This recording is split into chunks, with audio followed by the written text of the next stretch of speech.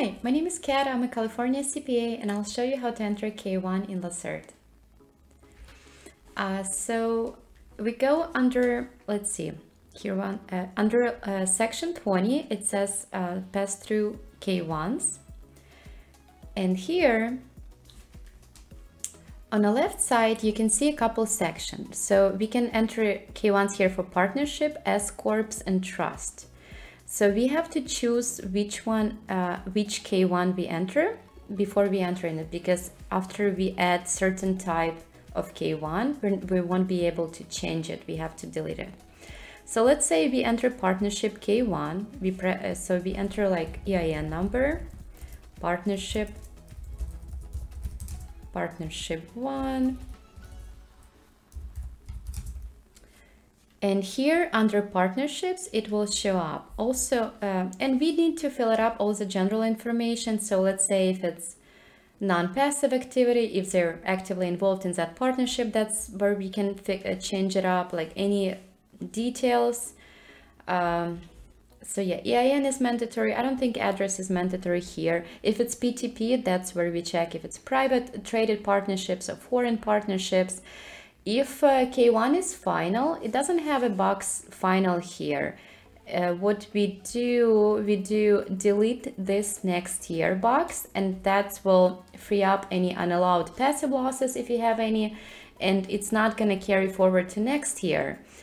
If accidentally we did carry over K-1 from last year to this year, but we don't need it, we just can press delete this year. So it will still show up under this tax return. Actually, it will delete this year, but we can still have it here for informational purposes only. And under part 3, that's where we enter information, and it just easily corresponds to K-1. So right, if we have like line 1, line 2, like all the pretty much lines, and that's where we enter it here. If we have states that different, we can just enter it here and add state right here if you have a couple states, or if it's just one state, I think it automatically will go to that state. If you have to source it, that's kind of where we enter it here and we add sourced or not. So state information is to the right, and that's where we enter all the federal information that aligns with our K-1. The very interesting thing about Lacerte, it has a great option. It can track basis for us.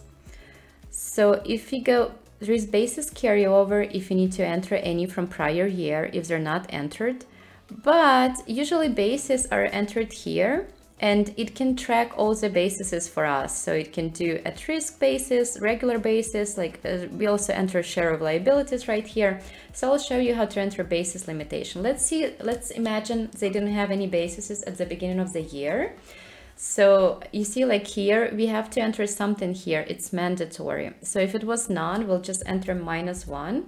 It should automatically include book income losses from this year. But if you have to enter, like, let's say contributions, that's where we enter it. Distributions, it will automatically pull it up from line, what line has distributions? Line 19. And the same for share liabilities, that's where we entered. And just to remind you, that's where bases go under K-1. So that's where we get all the information. And also here's non-recourse, recourse, beginning, ending liabilities that Lacerte will track for us. So all we have to do is to enter beginning and ending, and next year it should carry forward for us. It also will capture at-risk carryovers, and so it's just amazing features that Lacerte has. So make sure you don't forget to enter basis for partnerships and S Corps. Also, so if you do enter S Corp, we just go to S Corps. I'm sorry, and we do, like, let's say name of S Corp, company 1. So now we have, when we press under all, we can see as a type of S Corp partnership, we can also add estate, oops. estate 1, and also like now we have estate in here as well. Yeah, so that's pretty much it. So the important is to make sure enter bases, liabilities, and it's pretty straightforward how to enter K1 because every line is corresponding to K1. If they don't, it gives us like here Lacerte has like really good notes, like let's say any box. So let's say 10H, they say note, this thing should go listed below, or please go to other section. So it's pretty awesome. Let's see, 199, section 199 goes here, so we just enter like ordinary income, and if you have any W2 wages or basis, section 199. So it's pretty self-explanatory, and if you have any questions you can always, like let's say, let's go under basis.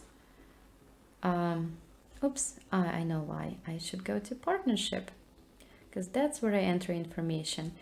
And if you have any questions, you can always press help here, and it will just give you like additional information, like chat or any like questions you might have. So yeah, hope that this video was helpful. Thank you and bye. I hope you found my video helpful. If you want to learn more about me and what I do, please go to my website remotecpainla.com, and please subscribe to my channel. It means still a lot to me when people comment or subscribe to my channel. That makes me want to continue and record more videos. Thank you and have a great day. Talk to you soon. Bye.